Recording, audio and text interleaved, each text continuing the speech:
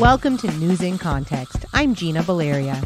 In this episode, we explore the Bay Area housing market and how mass corporate ownership of homes and apartments throughout the region affects communities and people trying to afford to rent or buy here. My guest is Susie Neilson, data reporter for the San Francisco Chronicle, covering housing, domestic migration, and crime and criminal justice. Susie, along with a team at the San Francisco Chronicle, recently released a series of reports on corporate and LLC real estate ownership and created an interactive map of who owns property in the Bay Area, an amazing feat of data reporting.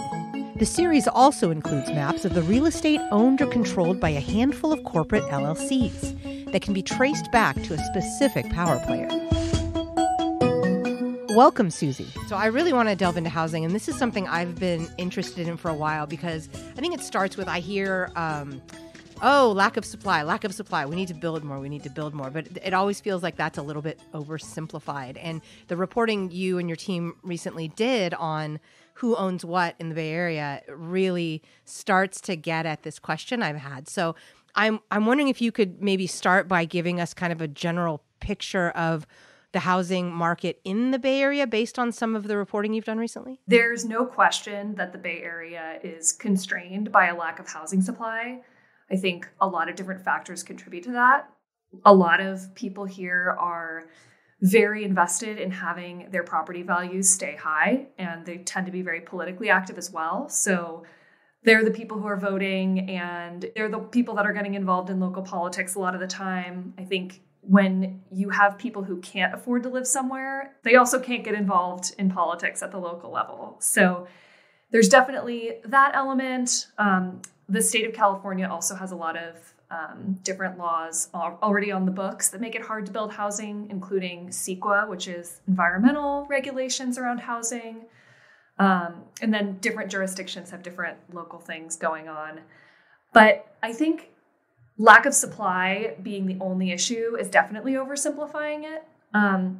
For one thing, the words lack of supply can mean different things. So, a lot of people who are pro building all forms of housing are criticized because they don't necessarily focus enough on affordable housing, for example. So there are, for example, a lot of, vacant market rate units in certain places, and a lot of people can't afford them. So how does that look in the Bay Area? The Bay Area's overall vacancy rate, which is the number of housing units sitting vacant at any given time, tends to be lower than the majority of the country, but there still are a lot of homes, that are sitting vacant in certain places.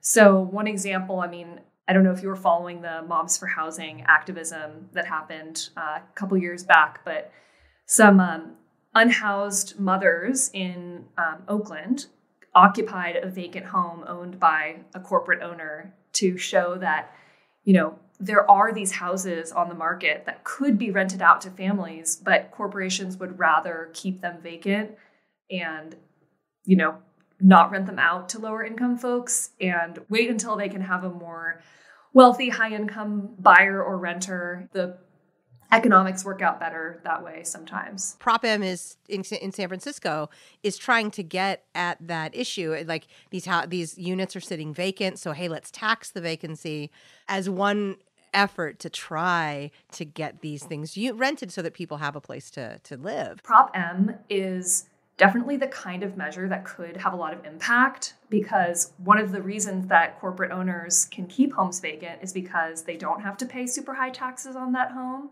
And a vacancy tax could incentivize owners to take vacant homes and get them occupied. Unfortunately, I think the current Measure M as it stands, a city controller study actually found that it would only get 250 new housing units onto the market. Because for some reason, I don't know why, the current measure as it stands would exclude single-family homes and duplexes, which tend to be the majority of vacant housing. The Chronicle editorial board, which I am not connected to, but their position is that wait for a better vacancy tax. You could argue both ways, that this is like a good stopgap measure, interim measure, or that we should wait till something better happens. Something else that you mentioned about who controls the rules, the laws, the regulations, the policy, And often it is those who, one, have time to get engaged in local politics and people who can afford to be in the spaces. And I remember, years ago, it was during the 2008 recession. And I was thinking, oh, I'll buy myself a little house. I can afford this now. And I was looking at a bunch of houses in Oakland. And I remember there was one day it was March 2009, I believe. And I was looking, and all of a sudden, like 120 houses, like it was more than 100, just disappeared off the map. And I'm like, wait, I was looking at like 4 or 5 of those. And then it was either the East Bay Times or the Chronicle, I can't remember who covered it, mentioned, some corporate owner bought up a bunch of houses in Oakland. And I'm like, oh, I saw those houses disappear. I saw them go off the map. And I feel like during that period, 12, 14 years ago, there were changes in rules and laws to allow people, just like in broadcasting, to allow people to own more broadcasting units, to allow for this corporate ownership, because I felt like there was really a shift since then to where the starter home has become a much more difficult thing to attain here. Given this. And so anyways, with that in mind, I'd love to talk a little bit about what your reporting has explored around that issue. That is a fascinating story that you experienced firsthand, what happened around the mortgage crisis in 2008.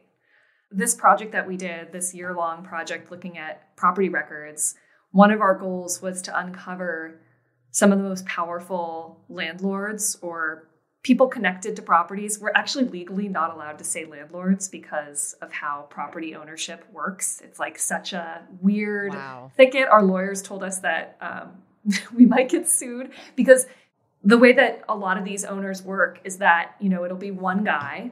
Let's take Veritas as an example, actually. So this one guy, Yat Peng Ao, during the 2008 crisis, he purchased thousands of housing units in San Francisco, but he is not listed as the owner on any of the buildings that he is connected to.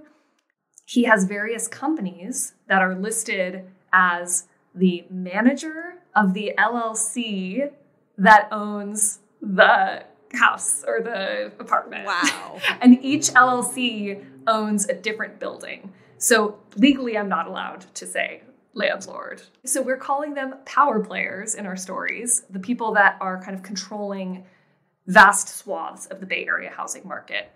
And one thing that we uncovered in this story that we did was that a lot of these really big power players, people are connected to a lot of different homes, are people who saw this opportunity when the housing market collapsed, and they bought up, with the help of investors, tons of homes. So, the two people that come to mind when you tell your story about Oakland to me are Michael Marr, who has a couple of companies, mostly some variation of the name Community Fund. Michael Marr, at this point, is linked to almost 600 homes in East Oakland and purchased many more than that, but has since sold off some.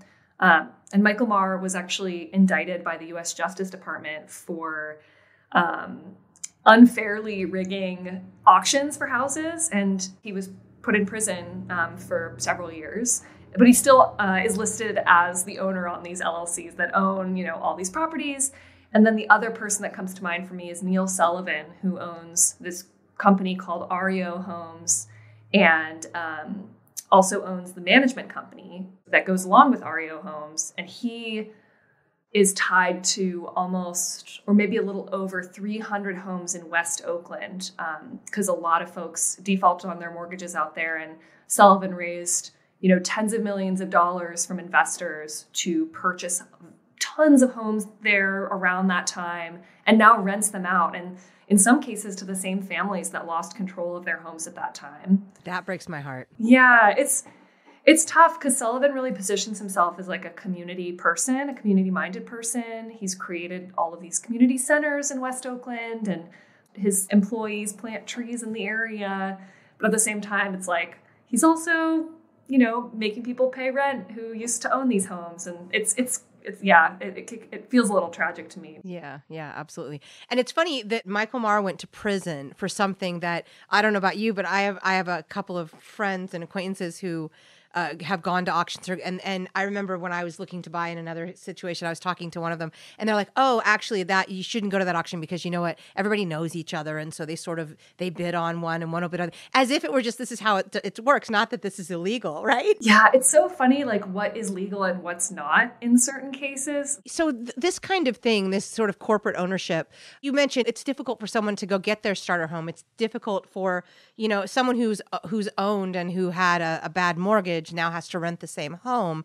And, that has a real impact on generational wealth. It has a real impact on community connection, et cetera. So Oakland used to be a place where a lot of predominantly Black families had some generational wealth through the homes that they bought, especially because Oakland is, one of the fastest appreciating real estate markets probably in the country. It's part of the Bay Area. It's a very desirable place to live. And as a result of all of these, defaults and the financial crisis and corporate investors buying these homes, it means that, hundreds to thousands of those families don't have access to that generational wealth anymore. And that's actually a pattern with corporate owners of housing across the country. The Washington Post did an investigation that I looked at and really followed from my reporting, and they found that corporate investors' homeownership tend to be concentrated in neighborhoods that have a higher share of Black people and Black residents than the average neighborhood. And we found that was the case with one of our biggest, actually I think our single biggest owner or company tied to homes, right? Invitation Homes. So they're like one of the biggest owners of rental housing in the country. We found them tied to over 1,600 homes in the Bay Area.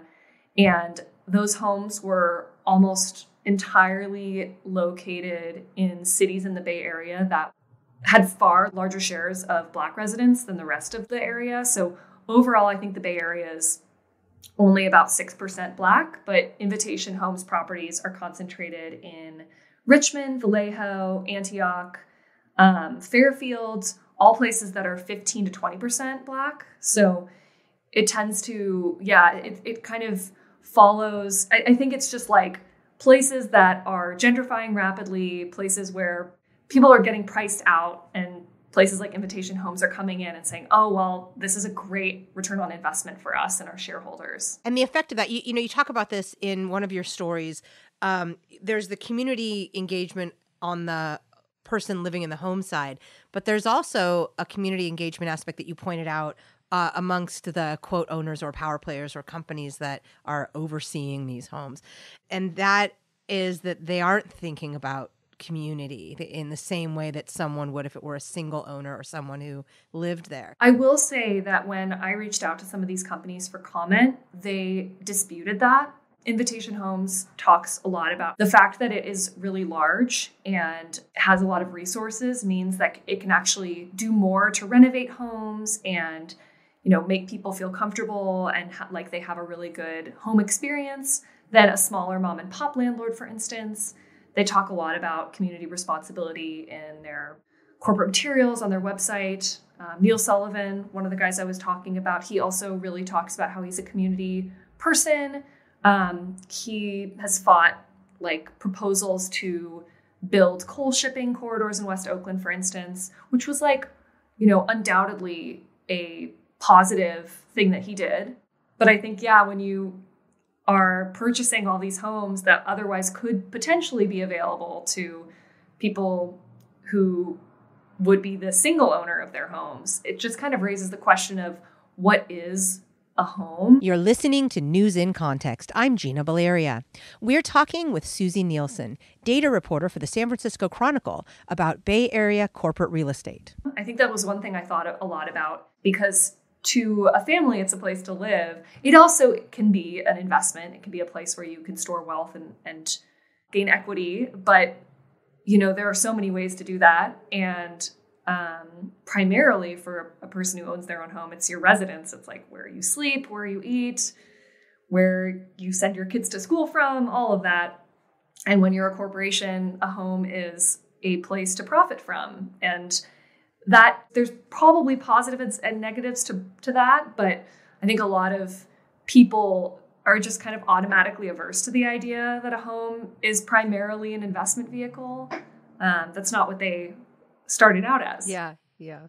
And I think if we're not having this conversation, I mean, I think it's shifting a little bit, but this idea amongst, I guess, older generations that, well, you just get out, you get your starter home, you get started. And that's really unattainable now for a lot of reasons. But it feels as if this is becoming a greater and greater reason why that aspect of moving into adulthood is different now than it was decades ago. Yeah, absolutely. I think it's also really challenging for developers to pencil out certain projects, and starter homes are increasingly more expensive. So the overall dynamic of the Bay Area housing market in particular means it's just like so hard to, even what would have been a starter home 30 years ago, like a smaller home, is now $2 million. Right. Right. It's true. I'm like, I could have afforded that 20 years ago. Nope, not anymore. Yeah. So where did this, I mean, recognizing that there are all kinds of aspects to this, we're talking about this one thing, but where did this corporate ownership model really start to take hold? You mentioned, and I actually have only seen it in print, REITs, REIT. When did this shift start to happen? Where in real estate and the housing market did this shift start to happen from individual ownership to corporate ownership, or has it always been this way? Yeah, I definitely don't think it's always been this way. And I think that the 2008 crisis really did cause a shift. I'm actually not totally sure exactly how long the concept of a REIT has been around, but a REIT stands for Real Estate Investment Trust. These are typically very large and typically publicly traded companies on some kind of stock exchange. And they primarily serve as a company or a group of companies that purchase or finance real estate. And the idea is that, even if you don't own your own home, you can own some portion of the real estate market. And if the housing market is doing well, then you can be too, even if you don't have your own house. People who are proponents of REITs talk about them as democratizing housing ownership in a way, because these are publicly traded companies. But again, I think it signals this new era. People are seeing real estate as this really attractive, high value investment with really high returns. And I'm curious to see what this recession will bring. If we do indeed have a recession, single family home values are actually predicted to not really rise over the next year. So I'm curious whether that will shift people's attitudes towards REITs. But REITs can also own apartments. It's just been an interesting, definitely a huge shift in how we think about housing in America. I think you mentioned that REITs have been around since the 60s, but the way they're used, or the way they're allowed to be used, shifted, I think, maybe in the 80s. You've talked about how you're unable to call this individual an owner because LLCs are set up and companies, et cetera. And I'd love to kind of dive into that, the idea of an LLC versus an individual, and sort of the idea of accountability, because some of the people you talk to in your reporting, and we've heard other stories anecdotally about renters who want to rent but who feel like they can't get something fixed, or they're getting sort of threatening messages about rental payments or evictions and are unable to track down someone to hold accountable or to get additional information from. So I was wondering if you can talk a little bit about what you found about how maybe LLC ownership versus individual ownership affects this idea of accountability and affects the quality of life in one of these homes. That's a great question. I guess I'll start with why people are frustrated with some of these LLC owners and larger corporate owners. I was really interested in this analysis that Matthew Desmond, he's this eviction researcher at Princeton University, he actually testified to the U.S. Senate about the issue of corporate home ownership.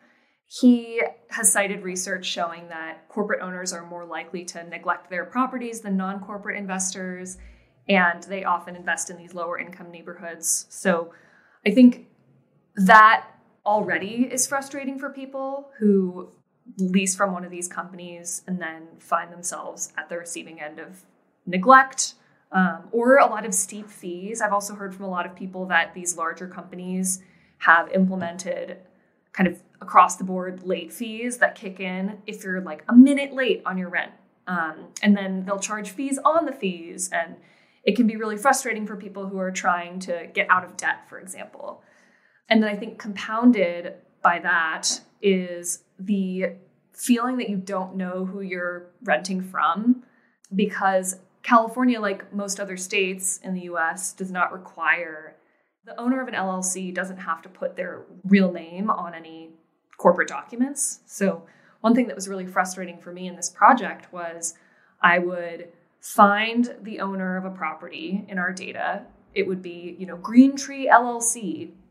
I would look them up in the California Secretary of State database. I would look through all the corporate documents, and the only name I could find on the document was the name of some kind of paralegal or attorney that had been hired by whoever it was who owned it.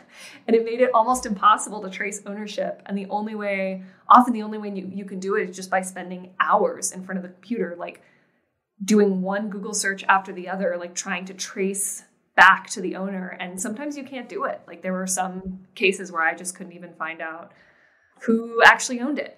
There are proposals in California continuing, like certain advocacy groups are trying to make the state implement laws that would require the beneficiary owner, which is like the actual, like where the buck stops owner of the LLC.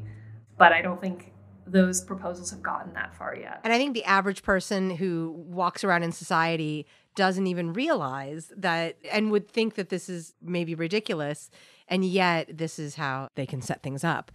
I was going to ask you about your reporting, and I'm glad you mentioned it, but it did seem like a great deal of work went into putting this together. And you mentioned it because it wasn't just a straightforward, it was the triangulation. And you mentioned in one of the articles, sometimes it was even a letter from a tenant that had a name on it that allowed you, or an address that you could, so I was wondering if you want to address a little bit in more detail the work that went into this and how your team approached it and where some of the roadblocks came and how you tried to overcome this. Yeah, I did the craziest things to verify ownership. I remember, I don't know if you've ever done this before, but you can like inspect the code underneath a web page. It's called Inspect Element. Oh yeah, I totally Yep, I totally do that. And I had to do that a few times to figure out who was like funding the website of an apartment. I was like, this is so ridiculous.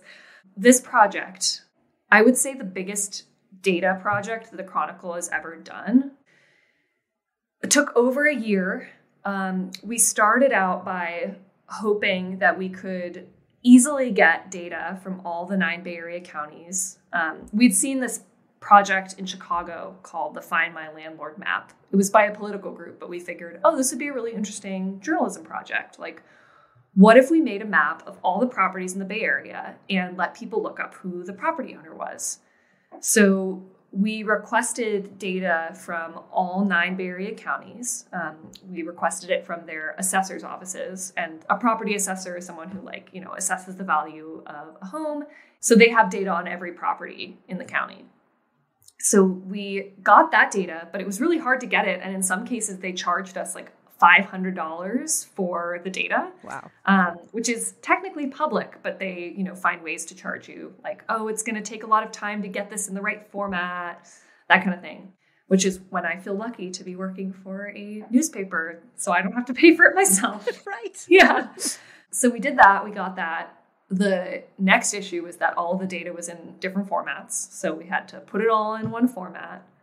And then our real problem started, which is that the person listed as the owner on the property wasn't always the real owner, or the owner was misspelled, or there was no owner listed on the property. And so we basically spent the next year trying to figure out, is there a better way to find out who owns every property? And we kind of determined at the end of the day that we couldn't find the true owner of every property. There just wasn't enough information in the data, but we could really look at some of the larger groups of properties and try and kind of determine the true ownership of those and look at those groups to see if they owned other properties that they were hiding. And we did that by, instead of looking at owner name, we looked at registered mailing address, because property owners are less likely to obscure their mailing address as they are to obscure their owner name, whether intentionally or not. So we found out that the mailing address is the better way to do that. And we found, some of the biggest rental companies by mailing address. And then, that process took a few months, and just like tracking down what else they owned through I used a bunch of code. I used a bunch of, public records. I used stuff like, inspecting elements of websites. Then we made maps of what they all owned, and we're probably missing a lot still, but it was like a really super interesting process. And as much as we learned about all of this, we also learned that there's so much we still don't know. And there are probably a lot of larger owners that are hiding in plain sight just because of the way that they register their information. Wow. How many people were on the team? How many people were involved in this? Oh my God. The overall number of people that were credited on the package was like over 20, but that was like in the design and implementation of it. The core team consisted of my colleague, Emma Stiefel, who's a developer. She spent so much time working on this project. She's like kind of the heart of it. I also spent a ton of time, and then we had 2 editors working on it, and then we had a couple of reporters coming in too and helping out. But we also had designers, we had photographers, we had other editors, we had a lawyer that talked to us for hours about not saying landlord and other things that we had to exclude. So yeah, lots of people were involved. So that brings me to the question of why. I mean, I'm grateful you did it. I'm so thankful for what it contributes to our understanding. But why did you decide to take this on? We thought that, first of all, it's so important to know who owns property in one of the most contested, high value property markets in the country, if not the most. We just thought it was very newsworthy and also in the public interest. I'm really interested and drawn to projects that empower readers and get them excited about data, that get them excited about records and transparency and local government. And I thought this project was a way to give people a tool that they wouldn't have had access to before. So, that map that we made where you can look up who owns your property. A lot of people who are academic researchers, tenant organizers, just local people who are interested in finding out who owns their building, they've been using that tool a lot. And I feel like that's just been an amazing thing to see. And then also, I think nobody else is going to do this. I think the Chronicle is one of the bigger data teams on the West Coast and probably the biggest team serving the Bay Area. And I don't know how many other folks would have the kind of skills that Emma has to really decode this data. So we thought nobody else is going to do it but us, so let's do it. So what can we do? What can your readers do to help solve this? It's really hard. I think if you're just one person, it's very tricky. I do think it's cool, some of the work that land trusts are doing in the Bay Area, like purchasing homes and then selling them at affordable prices to families who've been here for a long time. So supporting those is good. Well, given that it's a tricky and difficult situation, what do you want people to take away from this? You did it, you put it out there. Why should people care? I want people to ask their government for more. I think the fact that there is no centralized resource for people to look up their landlord is appalling, given that when we apply to rent a place, we give so much of our information to our landlord, our prospective landlord, and it should go both ways. I'm hoping that people, when they look at this project, they say, why isn't my government providing me with this? And what can I demand and ask for as a tenant? And how do I work on getting that to happen? So I'm hoping that sparks interest in people to learn more about how property ownership works and what they can do to kind of have power in their own status. Thank you to my guest, Susie Neilson, data reporter for the San Francisco Chronicle. You can find links to Susie and her team's reporting, as well as the interactive maps on Bay Area real estate and corporate ownership at newsincontext.net. Music in this episode includes Spring Fling by Track Tribe and The Heist by Silent Partner. In addition to hearing News in Context every Friday at 8:30 a.m. and 6:30 p.m. on KSFP 102.5 in San Francisco, you can hear it on Spotify, Stitcher, Apple Podcasts, iHeartMedia, Google Play, Google Podcasts, Podbean, YouTube, and PRX. We're also on Facebook and Twitter at News in Context SF and on Instagram at News in Context. And you can find links to all of that at newsincontext.net. I'm Gina Valeria. Thank you for listening.